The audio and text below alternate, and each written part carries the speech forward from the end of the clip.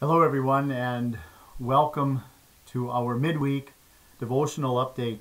Pastor Haugley with you today from Faith Lutheran Church here in Fond du Lac. By way of announcements, as things relate to the ministry here at Faith, we would like to invite everyone to be with us this weekend for our special baptism weekend. There are several baptisms that are scheduled for the services this weekend, and we are highlighting the blessings that God's Word speaks about in connection with the sacrament of baptism. Also, our weekend will include an opportunity for us to gather and thank the Lord for the blessings that have come to the ministry of Carol Neubauer as she retires. After 35 years in the teaching ministry, we thank our God for all of the blessings that He brought to His church through the work that she carried out in the classroom, sharing Jesus with the children. And of special note, then, our summer schedule for worship will begin the following weekend on May 29th, when our second service on Sunday, our late service, will begin at 9:30 instead of the 10:30 hour.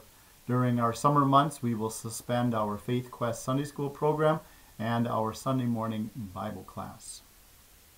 For our devotion today, a word I'd like for you to ponder for a moment is connections or connectivity. In the world of cell phone usage, that is a big buzzword. Can you hear me now? People know what that means. The question of, do you have good reception? Is your cell phone provider giving you the coverage that you need so that you can make the calls, download the data, and not have dropped or missed calls?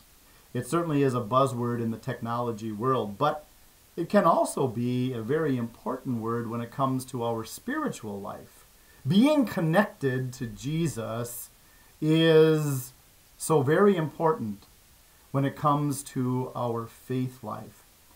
Being connected to Jesus happens when God's Word is a part of our life, regularly, daily, as we take time out of our busy schedules to be in the Word, where God's promises bless our faith, where we bring our families to worship on a weekly basis, whereby our faith is fed. We have the opportunity there to receive Jesus' true body and blood, that which paid for our sins.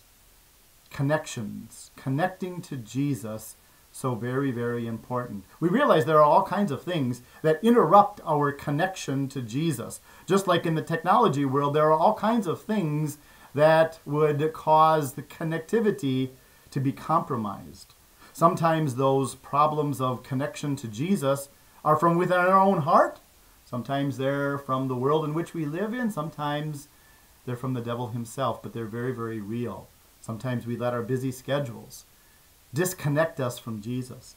Sometimes we let our attitudes about sin and our own life keep us from God's Word. Or maybe even the relationships that we have with others sometimes causes us to be disconnected from God and His Word. Today in our Bible reading, Jesus speaks so very pointedly as to how important it is to be connected. Jesus tells us that staying close to Him is the way in which we will bear fruit of faith. That is, our lives will demonstrate trust in His promises, promises of forgiveness, promises to care for us, promises to guide us on a pathway to heaven. Those fruits of faith also help us to put our lives on display for the world to see, not so as to boast our own case before God, but just the opposite, to boast about our God, to giving Him all glory, honor, and praise for being the God of our salvation. And so as we stay connected, it is only through the Word. The Apostle Paul wrote to the Romans, he says, faith comes from hearing the message, and the message is heard through the Word of Christ. Today our Bible reading comes to us from Jesus' own words recorded in John's Gospel, chapter 15. Jesus says, I am the vine, and my Father is the gardener. He cuts off every branch in me that bears no fruit, while every branch that does bear fruit, he prunes so that it will be even more fruitful. You are already clean because of the word I have spoken to you. Remain in me, and I will remain in you. No branch can bear fruit by itself. It must remain in the vine. Neither can you bear fruit unless you remain in me. I am the vine. You are the branches. If a man remains in me and I in him, he will bear much fruit. Apart from me, you can do nothing. If anyone does not remain in me, he is like a branch that is thrown away and withers. Such branches are picked up, thrown into the fire, and burned. If you remain in me and my words remain in you, ask whatever you wish, and it will be given to you. This is to my Father's glory, that you bear much fruit, showing yourselves to be my disciples. These are God's words. We pray. Dearest Lord Jesus, we pray that you would continually keep us connected to you, for it is through that powerful word that we are connected.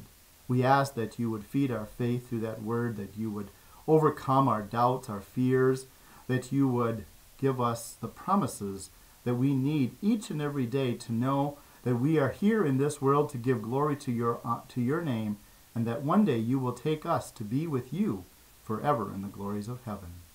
In your name, O Lord, we pray. Amen. Have a great week in the Lord, everyone. We'll see you all real soon.